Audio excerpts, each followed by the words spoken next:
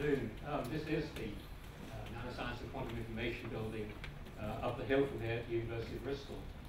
The building performs a number of functions. It's a very high-spec building for doing cutting-edge science, but it also fulfills a different role.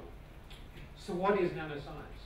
Nanoscience is the study of matter at the nanoscale, that is between, say, 1 and 100 nanometers. So the question is, what is a nanometer? Well, it takes 100,000 nanometers to make the width of a human hair. So nanometers are very small, and atoms are even smaller than nanometers. But nanometers and nanostructures are found in all areas. It's not just physics, it's not just chemistry, it's also in biology. There are, of course, nanostructures in biology, in biochemistry, and of course in medicine and engineering. So this is a field totally interdisciplinary where this idea of nanoscience spreads across many disciplines. And this building houses people from all those disciplines who are doing experiments. What we need to do is to bring those people together so that they can cross-fertilize the ideas between those different fields. And this fits very well with the talk we've just heard from Steve Johnson. How do we do that? Well, this is one of the finest coffee shops in the area. So we have, down here, we have a very nice coffee room where people from across different disciplines are most welcome to come and share their ideas and their problems about what they're doing and discuss. Looking more carefully at this, I think we've regressed a bit from coffee to red wine. The other thing that we do, of course, is this building is extremely high specification. If we're talking about things that are atomic scale, we need to make sure the building isn't vibrating anywhere near the atomic level. So how do we do that? Well, we spend a long time designing the building to have extremely low levels of vibration, particularly in the basement. So here's a typical lab in the basement where you're looking here at a scanning tunneling microscope based on a concrete slab that produces the vibrations. So the building has both scientific and sociological and cultural reasons to be there. The theme, or the banner headline here of this TED event is the world around us. If we think of the world around us, we perceive it both by vision, by sight, using light, and probably next is touch. But if we go down to the nanoscale, there's a whole world around us that's really there, but we don't perceive. We don't see it, we don't feel it. So if we look at the nanoscale, if we start at our everyday scale and move down, the human hair, 100,000 nanometers in width. A cell, a typical cell, there are different sizes, but typical cells around tens of microns, so tens of thousands of nanometers. Once we get into this range, we can't see anything anymore. We can't see with normal light at this level. Down through bacteria and viruses, proteins, DNA, down to the atom. So the atom is incredibly small. For example, how many atoms are there in a pound coin? So 1 with 23 noughts. So atoms are very small. If we want to see them and we want to manipulate them, then we need a very special environment for that. If we can't see things, and because we have a problem with our sight, or because it's just dark, we fumble around the room feeling our way, then we find a picture of the world by touching and feeling objects around us. Braille is a good example of the communication of information by touch. Also, the white cane is a symbol and a method of tracking ahead as you're walking along the structure, the topography of the space in front of you. The cane is scanned back and forth, and a picture can be built up of the environment ahead. Now, 30 years ago or so, every house had a device that did this at the micro level. Pretty much everybody.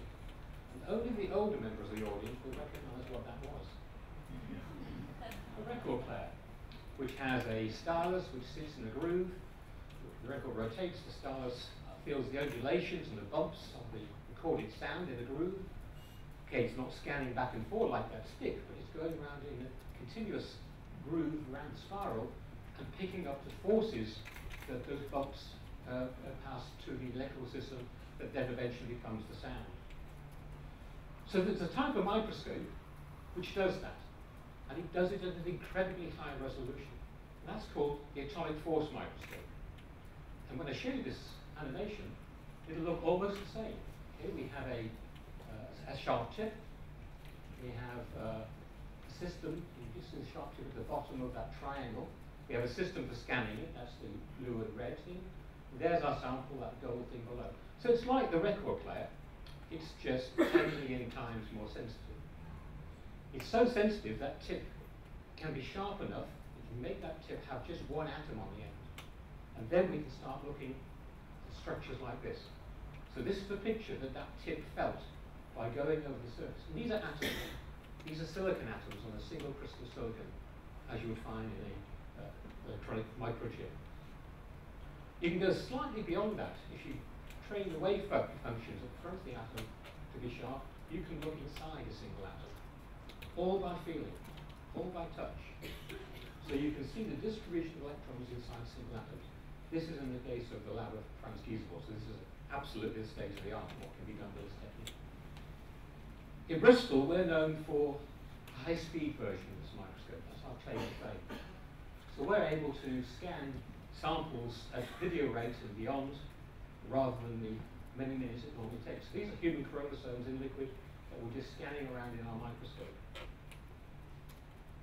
So you probably recognize chromosome number 1 there. It's no friend, isn't it? Here's DNA. So every image you get, of course, is a 3-dimensional structure. It's not just a stereo pair, it's actually 3-dimensional. So this is one picture of double-stranded DNA that we can look at from different directions and give that feeling from touching that world that we can see a structure that's real. Here's a lesson. This is tooth enamel with orange juice being added. We look at all those crystals of hydroxyapatite being eaten away in real time. So we can follow processes. Okay, now you should all have, I hope this works, you should all have the glasses. I'm going to show you 2 of those movies again, but this time they're in 3D, because the information we have is 3D.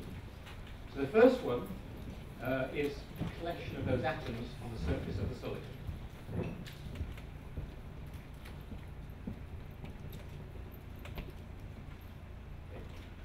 So you've got about 30 atoms there. You have to just rearrange. Can you see that?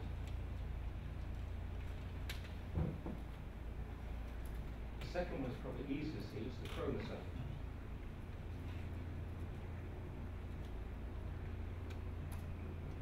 Okay.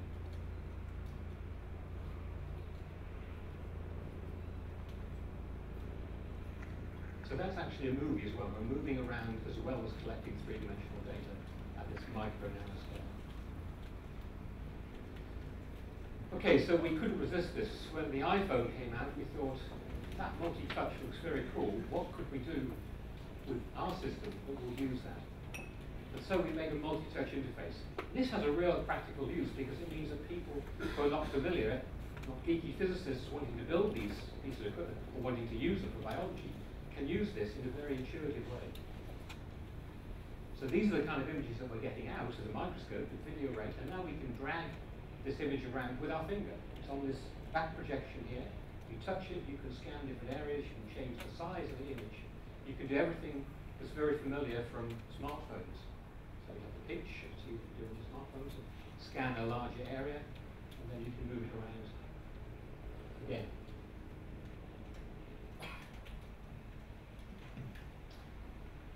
But then the second thought is, but it could be a Friday afternoon thought, this, maybe we could draw with our finger on the nanoscale. We can move things around. What if we put a voltage on our finger, our probe, and we move it around? Can we draw a picture at the nanoscale with our finger? So here we are. So the bright point in the middle you see is the oxide formed on the surface of the silicon. And now we drag our finger around and we start to draw a childlike spiral at the nanoscale with our finger. So I have no idea what that's useful for. But we really have fun doing it. Okay, this is the really dangerous part of the talk. I'm going to attempt a live demo. So the beach ball interlude. So here I have a source of a stream of air. Here I have the world in my hand, a beach ball. I'm going to show you what happens. Okay, so I can trap the beach ball in the flow of air. That's a bit counterintuitive. Shouldn't it blow it out? So I can move the beach ball around. I can even tilt it over.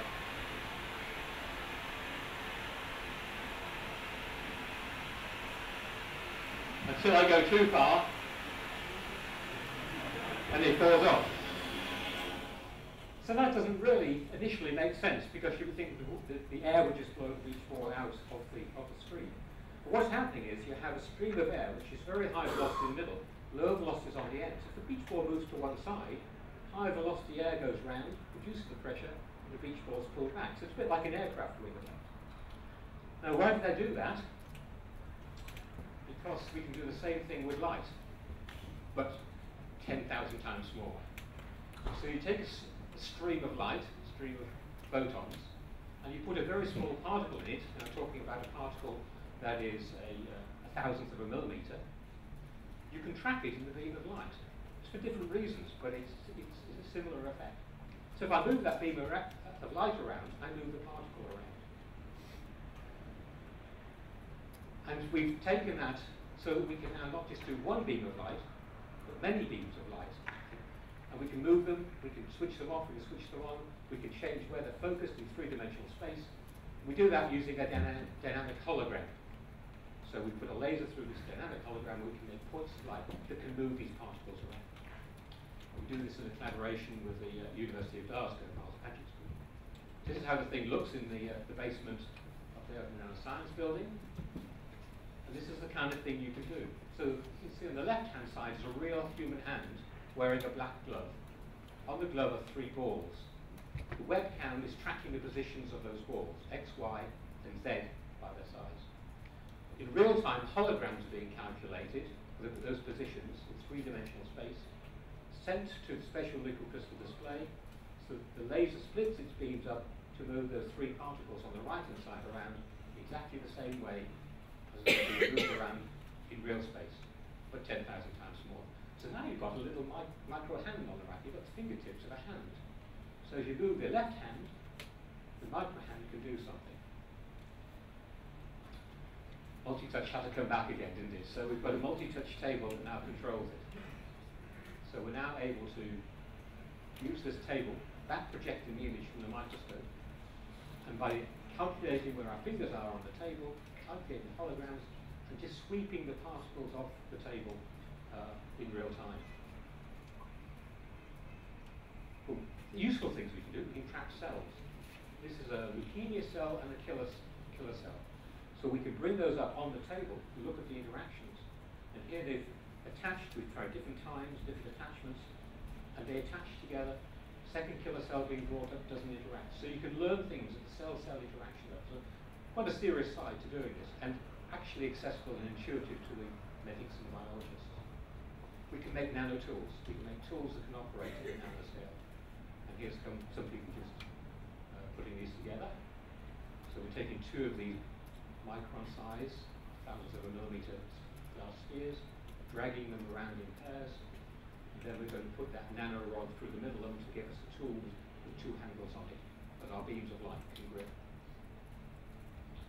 So I'll put the nano rod, and then you can drag that around.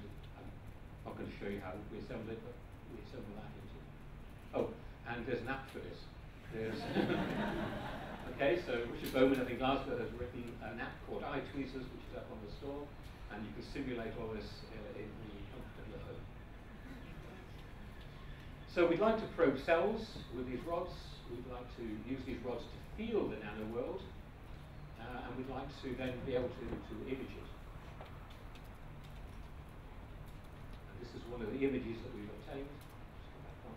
So we've taken the nano rod there, driving it, controlling it by these beams of light generated by the holograms, scanning that surface of an alga, and creating this image. So we now have a system where we can feel all the way around an object and create a 3-dimensional picture. So we're really feeling the nano world. Okay, quickly. This is just going to show you that algal surface. This is Pithiasprum alga in 3D. So we're able to do things that we couldn't do with our other atomic force microscope because we can go all the way around. And the final thing. So if you looked in carefully at some of the images, you would see red circles which show where the hologram is generating the focus beam of infrared light. And of course you see the beads, these thousands of a millimeter bead. And you remember, if the bead is not in the middle of the beam of light, there must be a force, just like I showed with the beach ball. If the beach ball is not in the middle, there must be a force. So if we measure the distance between where the focus of the light is and where the bead is, we can measure that force, and we can measure that force in 3 dimensions. So what could we do with that measurement? We could store it and do some calculations, but it would be more fun if we fed it to a cyber glove. So now we feed that force to a virtual reality glove that lets you touch the nano world and feel what it feels like. So you feel the Brownian motion as the molecules suffix the particles. But you imagine what you could do with this. You could imagine tracing your finger along a DNA molecule, feeling a cell, palpating a cell as a surgeon would palpate an organ to see if it's diseased or not. There's many future things we can do here in the future. I think we've just started at the beginning of a fantastic voyage of discovery. Thank you very much.